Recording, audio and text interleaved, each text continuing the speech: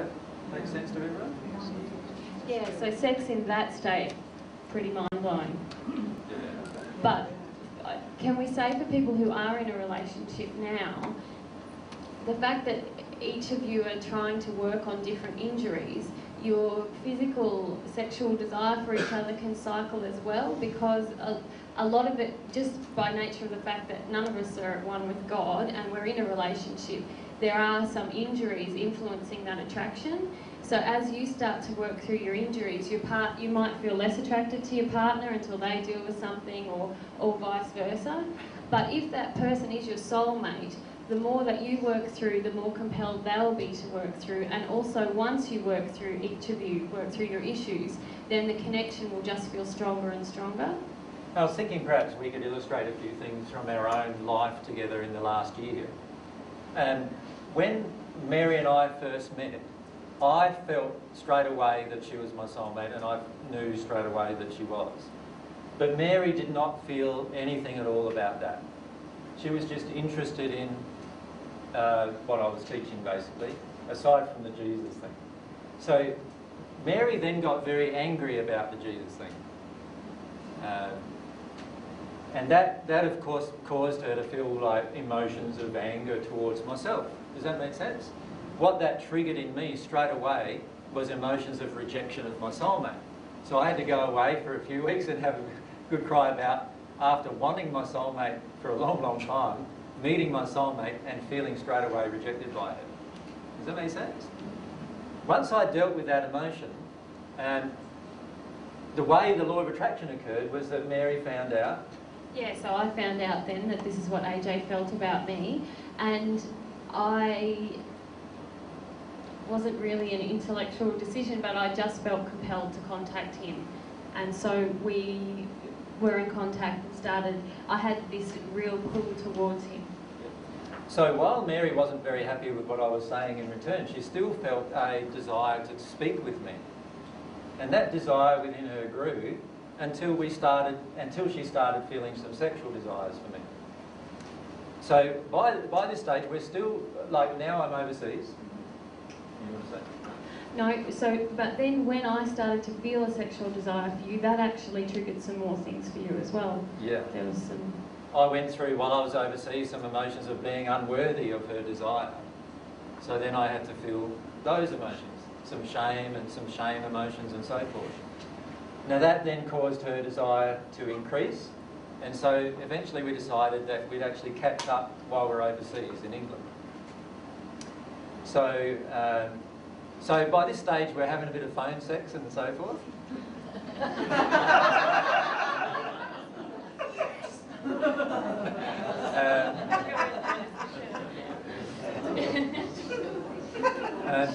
Her mother was feeling that I was trying to convince her that she was Mary Magdalene, and all the time I was just trying to convince her to get into bed with me.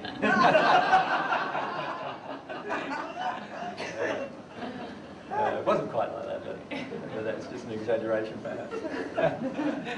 But what actually happened then is Mary decided to come overseas. And our initial thing was that we were just going to have a sort of a platonic sort of a relationship, which lasted about a day.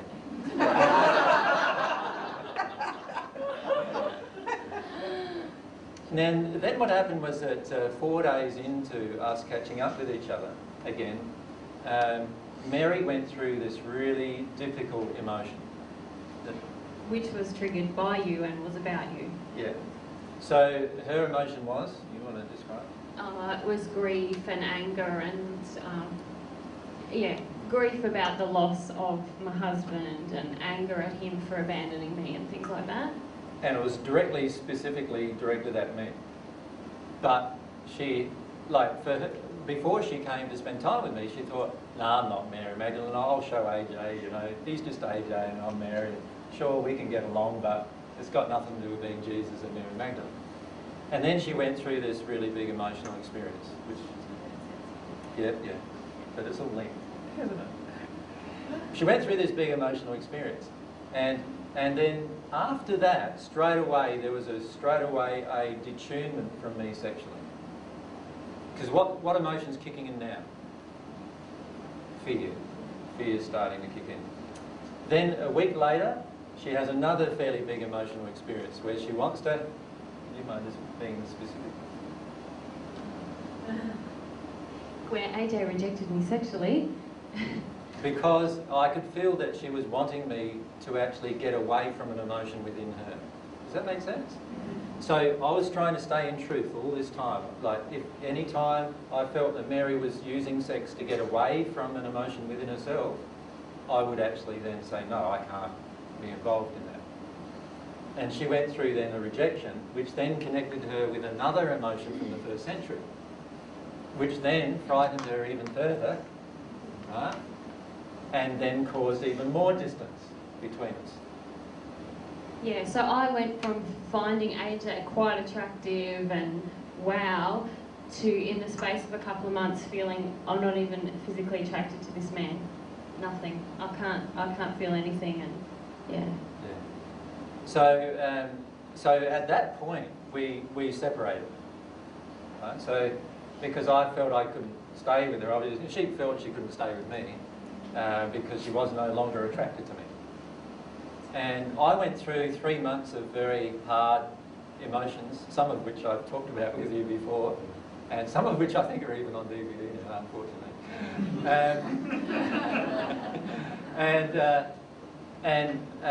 You know, spent 3 or 4 hours a day crying about the whole situation, the rejection.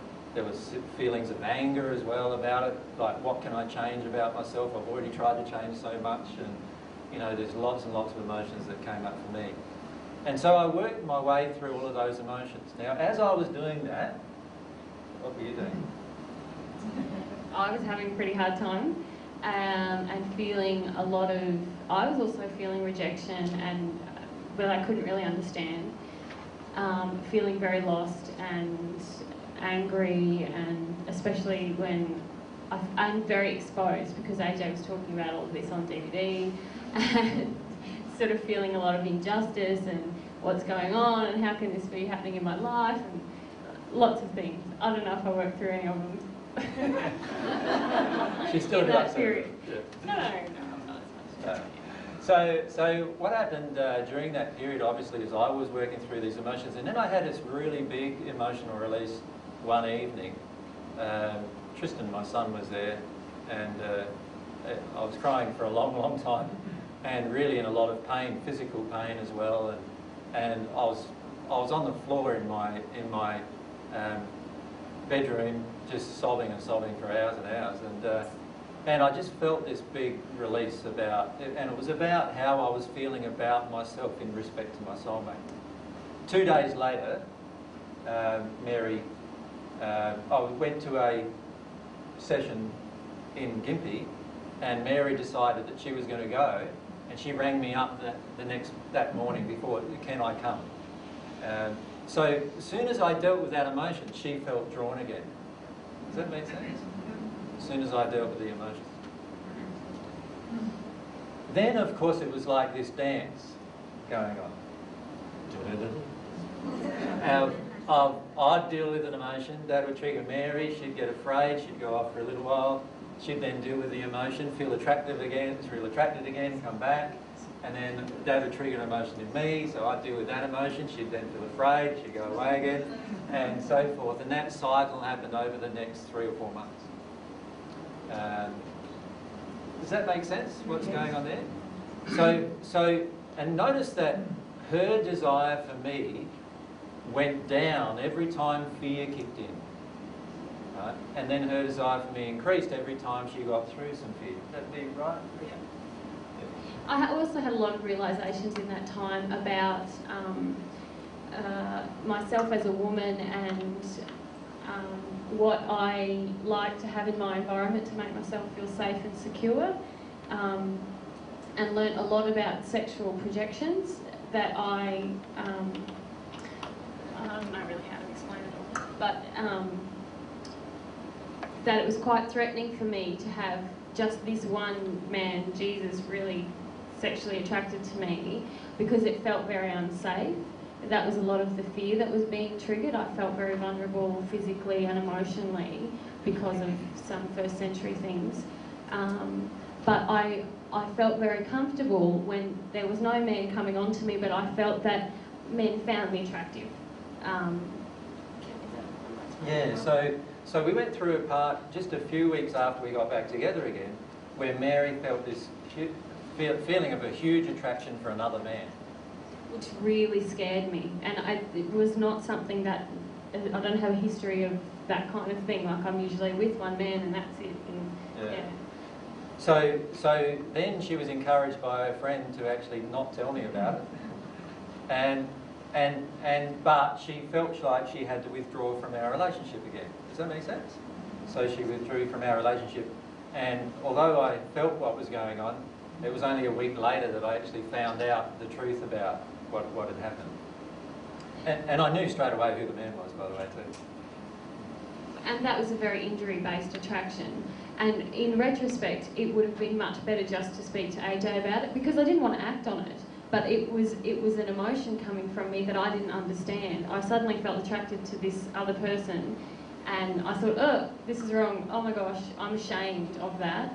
I have to withdraw from AJ. Whereas if we had spoken about it, it would have resolved quite quickly. Yeah. So what had happened inside of Mary at that stage was that Mary's had this big issues regarding security with regard to sexuality. And many of you ladies, by the way, have the same issue. And that is, you only feel sexually attracted to somebody that you feel secure with. And the only people that you feel secure with are people you can control. Right? Does that make sense? So for many of you, you actually enter a relationship not because of love, but because you have this strong feeling that this is a person you can be secure with, and it feels like love. This is a person you can be secure with. This is a person you can be safe with. This is a person, and the reason why you can be secure and safe is because you can control him to a degree. Well, you can stay in control in the situation. They're not going to challenge. They're not going to be bossy or make you feel vulnerable, even. And so Mary's history is that she's had lots of relationships. I haven't had lots of relationships, but each relationship she's had has been a relationship with a person she could control in this manner. Does that make sense? No, you're not an ogre.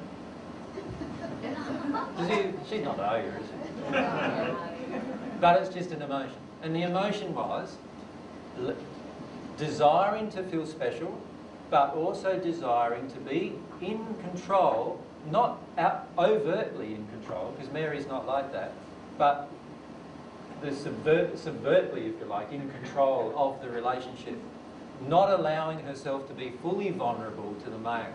Does that make sense? Now, with me, like, for a start, I'm saying I'm Jesus, so I could be crazy. That's a lot of, like insecure emotions. Then I'm saying she's Mary Magdalene, so that, you know, there's other issues there. Then, of course, there's all these memories that start popping up that she's had of a life with me where she allowed herself to connect to me emotionally and sexually and got absolutely hammered emotionally because of it.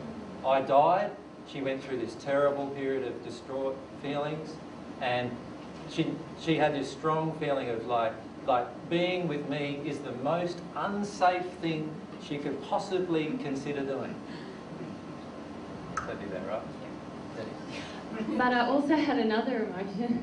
It's true. I also had another emotion about being vulnerable with a man, and I had never actually... Look, because AJ can feel all of your emotions, and he can tell you what they are. And so he's a man telling me my deepest, darkest stuff, and I never let a man see that before. And I would say to him, well, how can you be attracted to me if you can see all that stuff inside of me? You know, and so I realised a big pattern I had kept all my life was to be the good girl and the nice girl and just show the nice parts of me within a relationship, so I felt quite secure.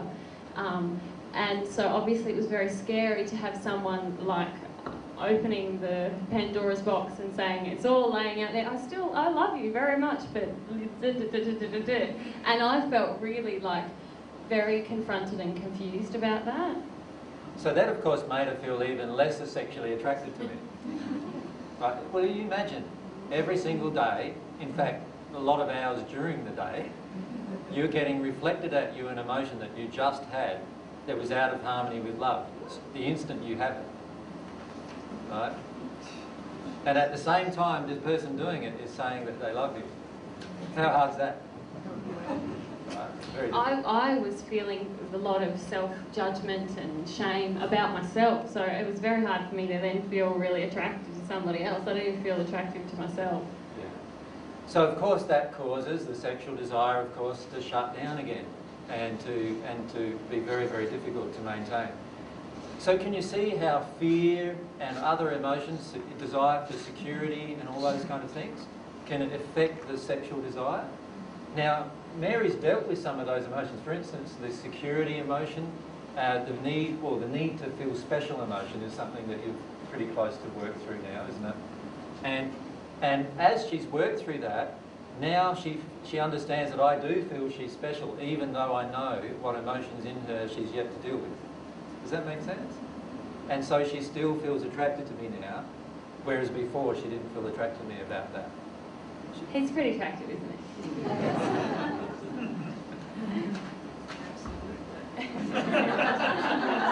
What to say about that? I'm speechless. That's pretty irate. And embarrassing. Yeah, so what's actually happening now is as we each deal with our own emotions about ourselves, what's happening is our desire for the other person is growing and our need for the other person is lessening.